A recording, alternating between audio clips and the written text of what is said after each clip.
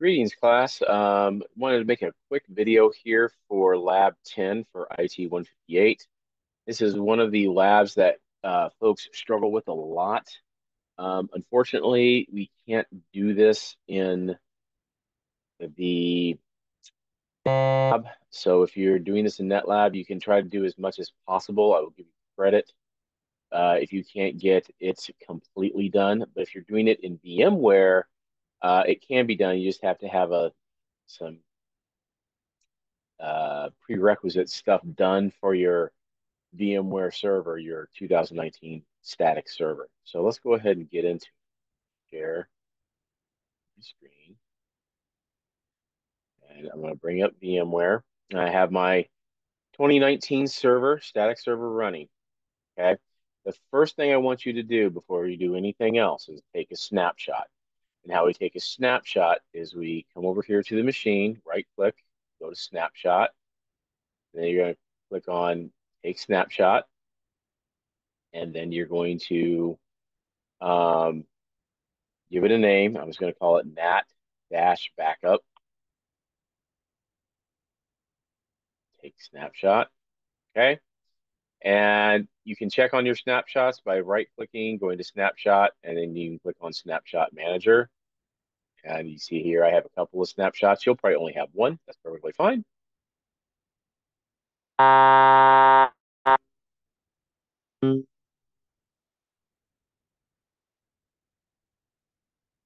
And I'm going to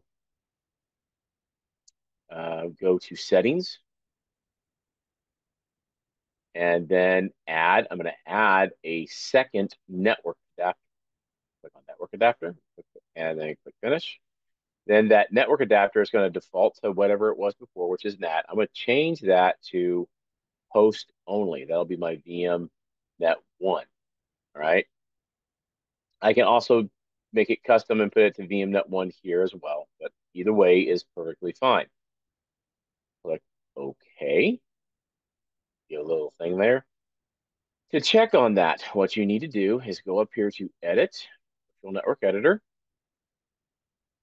and then you'll see host only here somewhere. And VMnet 1 is set to host only. I have a couple of ones here. You're probably just going to have VMnet 1 and VMnet 8. That's perfectly fine. Use VMnet 1. Make a note of what this IP address is over here. Okay, so mine is 192.168.100. Yours might be something else. Perfectly fine. But what we're going to do next is we're going to create an adapter on the 2019 server on that network, on that host-only network. So how I do that is I'm going to click on the window here in the left lower corner. I'll type in control panel. Click on control panel. I'll click on network and internet, network and sharing center, and then change adapter settings. Written this all out into the instructions, the lab manual, so you shouldn't have any problems. So now you'll notice that you have a second network over here. All right. And what you're going to do is you're going to right click on it, right click properties. You should have like an Ethernet 0 and an Ethernet 1. Ethernet 0 is what you're using for internet connectivity. That's your static IP. This is your new interface. So go to IPv4 and click properties. Right? You'll see it says, oh, obtain a IP address. So you have to give a static IP. So I'm going to put it on that 192.168.100 network. Give it 200, same octet as the other one. And the subnet mask is class C. And the default gateway, I think mine said .2. Give yours .1 or .2. Just look at what it was in the VM network editor. Oops. Mine was 2 though. And then you can give it DNS information. So you can give it this machine's normal IP address, 192.168.1.200, and just a public IP, like 8.8.8.8. Okay. Once that's all filled in, click OK. All right. You get a little warning here about multiple gateways. Just click yes. It's fine. All right. And that is what you need to set up to do Lab 10. So let's do Lab 10. So I have my LabTim manual here in front of me. So a little bit. So I changed the instructions. And I'm only going to do the NAT portion. I'm not going to do the Wireshark portion. Guys, the Wireshark portion, most students are getting through that without any problem. So I've already ran through doing the snapshot, setting up the second network interface. Um, and now, if for those of you who are on the book, we're landing right on step number, let's say step number one. Yeah, of exercise 5-3 on page 204 of your book. So that's where we're landing right here. So I'm just going to kind of walk through these steps here really fast. So I'm going to open up PowerShell. Open up PowerShell.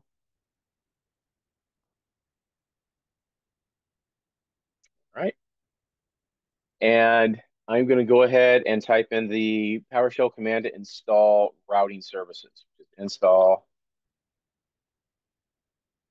dash those feature routing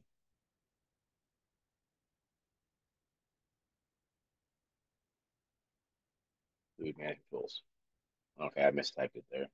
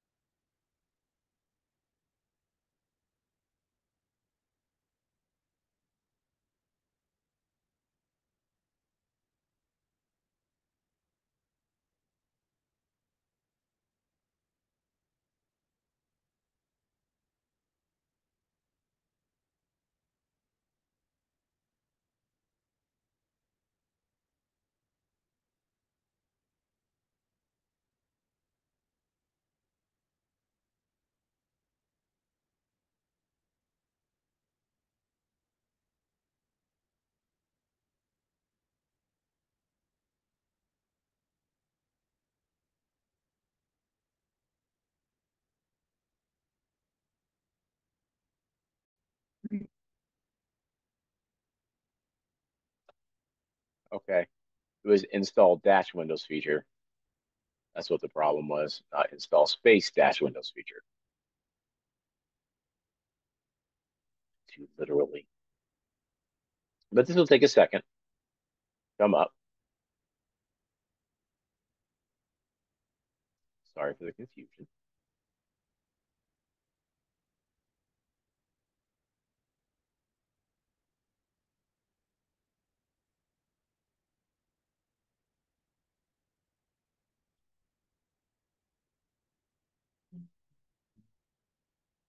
And while that's doing that, you can also check your IP config by just going to a regular command prompt, typing IP config all over, all. So you now see that I have that second IP in here. It's good. Okay, so now that is finished, we can click on the windows and type in ROUT. RO. There it is. ROUT, routing and remote access. And when this comes up, you're going to see your server down here. It may not say Bozo AD. It'll probably say something different. But just right click on the server and click on configure and enable routing and remote access. And then you're going to click on next.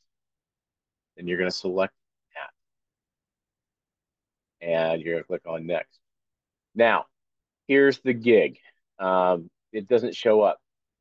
You should have this radio button here with the interfaces, but it does not show up.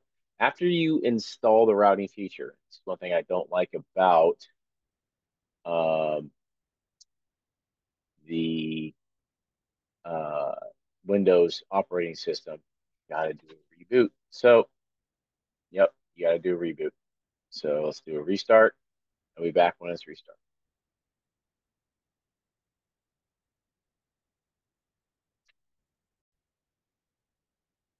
Okay, so I've gotten my system stored and log back in. Now, if I go back to routing,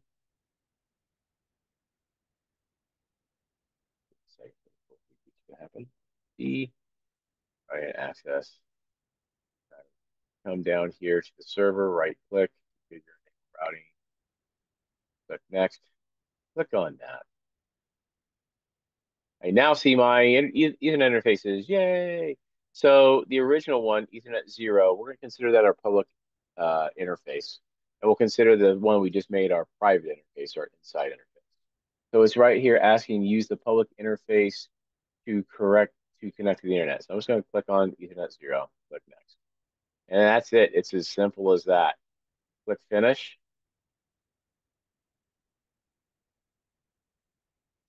Take a second. And this is just the basic setup for routing. You have to have two interfaces to do routing. That's why it was kind of throwing a lot of people off. And now you see the little green arrow here, checkbox, and it populates everything for IPv4 and IPv6, right? And you can make stuff for static routes and IGMP and NAT and all kinds of fun stuff. So they do want you to do one additional thing for your firewall, which is a good exercise. So if I go back to PowerShell, I'm a big proponent of learning how to do PowerShell. And one of these steps in the book, I think it was step 8, they have you just set up a pass-through for ICMP for ping traffic. Now, we're not going to be able to test this, but it's just good practice to put it in here. So new dash net firewall rule space dash plain name space in allowed dash restriction space down space dash action allow dash protocol CMP v4 dash enable space true. That is a long line of code. And if you don't get it right, you'll get an error. So we go back through here and just double check that I wrote everything right. New dash net.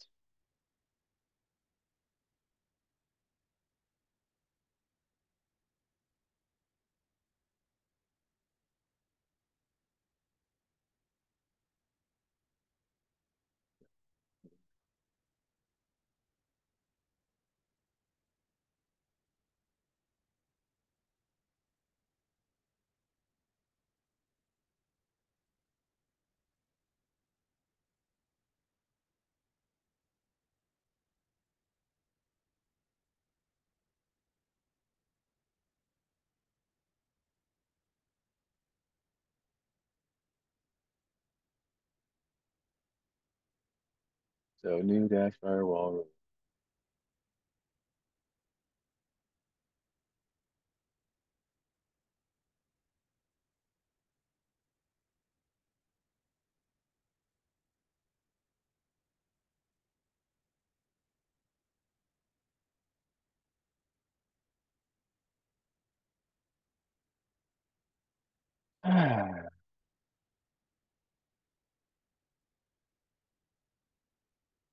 So it doesn't like this here.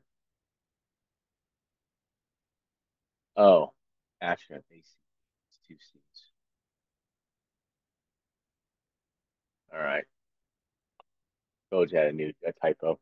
So once you do that, you can get a screenshot of this, which is fine. And that will basically tell you that you just, wrote a new firewall rule. Yeah, you don't have to worry about the ping tests or anything for this lab.